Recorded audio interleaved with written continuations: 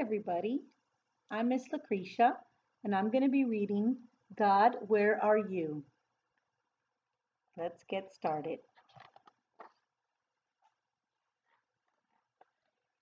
Emily Joy knew she was a princess because God, her heavenly Father, was the king, but Emmy couldn't see God. She wondered why he was invisible.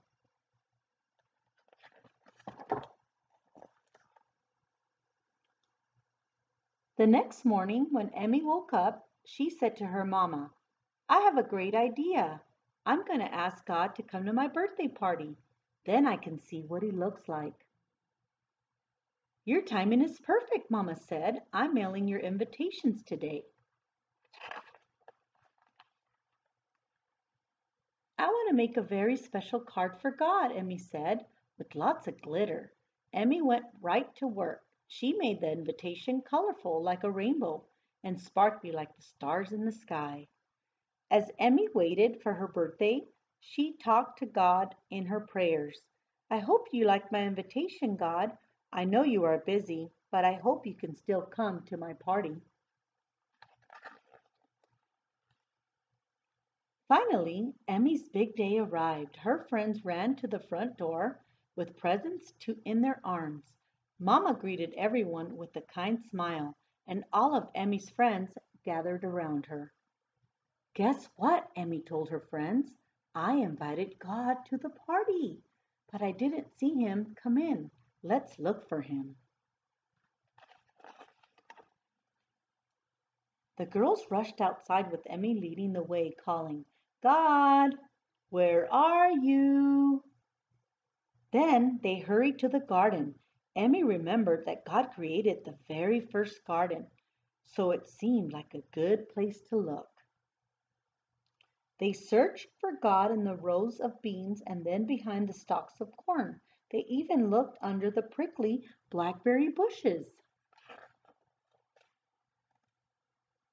Next, they looked up in the sky, asking, God, are you up there? We want to see you. For the rest of their playtime, Emmy and her friends searched and searched for God, but they didn't see him anywhere.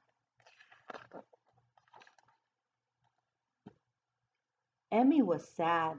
Why didn't God come to my birthday party? Is he hiding from us, Mama? God isn't hiding from any of you, Mama explained. Everywhere you looked today, you saw God. Emmy looked confused. What do you mean, Mama? Well, you saw God in the garden. He is growing yummy fruits and vegetables for us to eat. You saw him when you looked in the sky. He made the white fluffy clouds and the birds that fly way up high. And you saw him in the faces of each other. When Mama said this, all the girls gasped.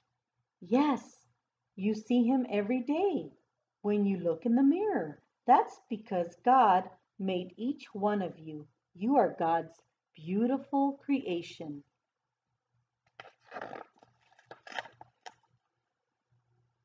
I'm so happy, Mama, Emmy said.